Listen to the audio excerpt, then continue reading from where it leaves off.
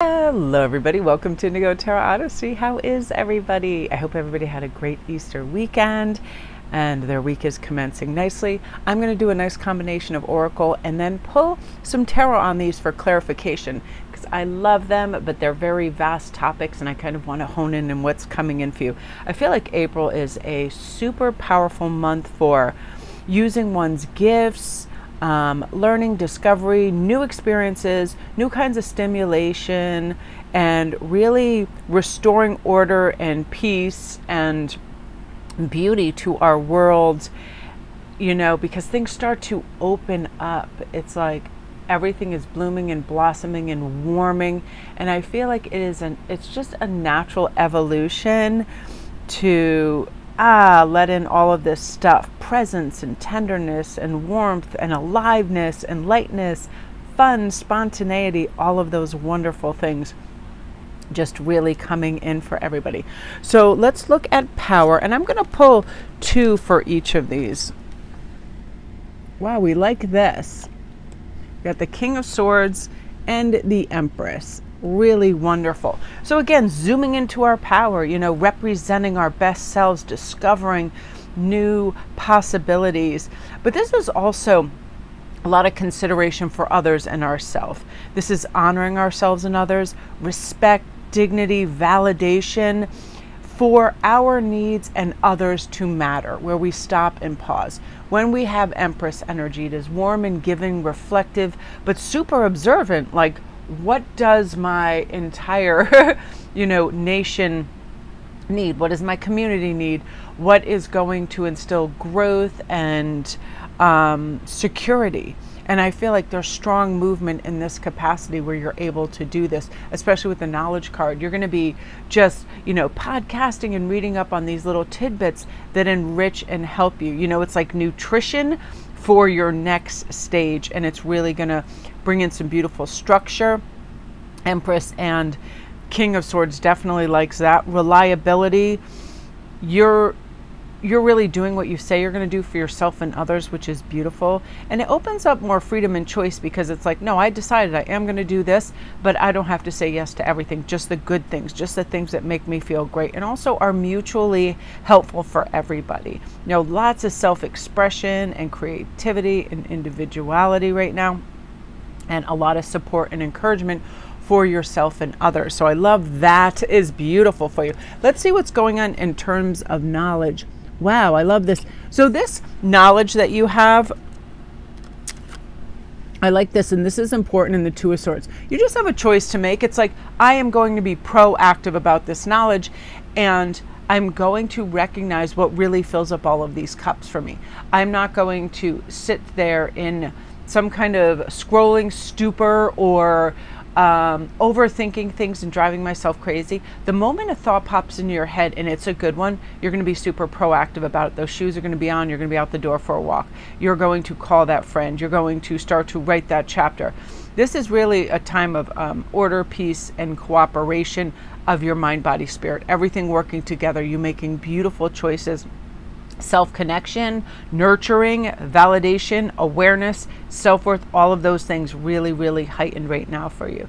You know, your ideas, your hope, your faith, flow, things that matter to you, you're really going for it, and you're going to educate yourself on those things and also use your knowledge that's already in that lovely mind of yours to go out and really help you flourish in a wonderful way.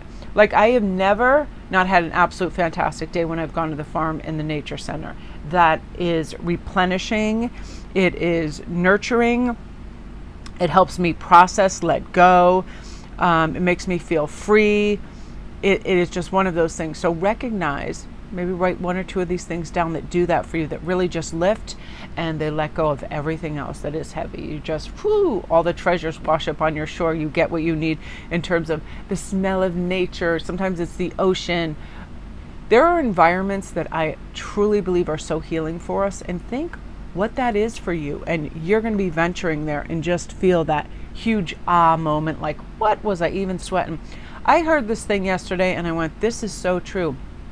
Never has a generation had everything but wanted even more. You know what I mean?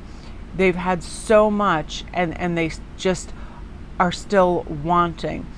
Where when we think back of our parents' generation, they didn't always have to go out every day that they had off shopping, into arcades and to distractions. Like, they watched a little TV, they read a book, they had some good tea, they played a family game. It was simpler, and it was much more like cozy, because they weren't always chasing everything. They didn't think they needed more and more and more. Granted, there was not, you know, social media where everybody thinks they have to be seen in every fabulous location on the planet. And that's kind of sad, because it does take away, if we're always wanting, we're definitely not content in our circumstances, because we're always looking to tomorrow for the joy instead of right now and having it enhanced. And that's something that you're learning to do beautifully. Just honor the stillness and gorgeousness of a park. All of those things that just bring that big ah moment for you, which I love. So let's check into focus and see what that is going to bring for you. Oh, I love this. We got a little 9 of coins, a little wealth. Wow, 9 and page. So let's just talk about that. I feel like for a lot of you, you're focused on bringing in some bank, bringing in some coins. You're going to have some fantastic ideas that come your way. Really focus on them. Be proactive. Be like, I see where this could really be lucrative, and let me implement some steps and how I'm going to do this. Like, I'm blown away on some people's just simple premise of making something. And now that we have the internet, we can promote and talk about and connect so much.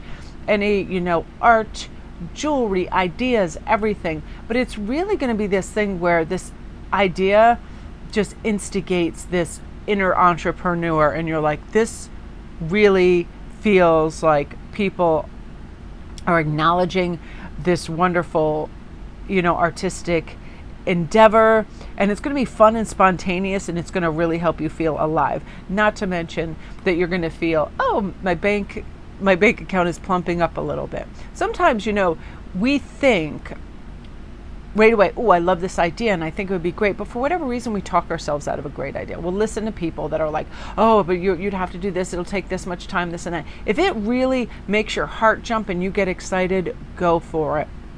The wonderful thing about the internet is we really don't have to have the brick and mortar. We don't have to have this money down. We don't have to have this.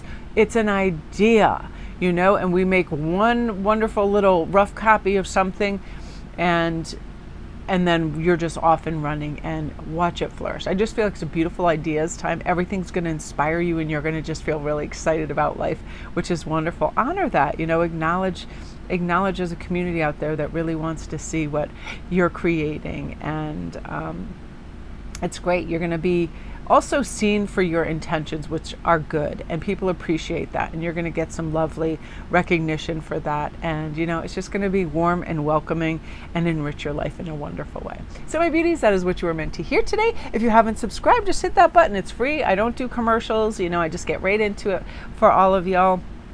And I feel like it's a nice uplifting way to begin our days. So love and light, everyone.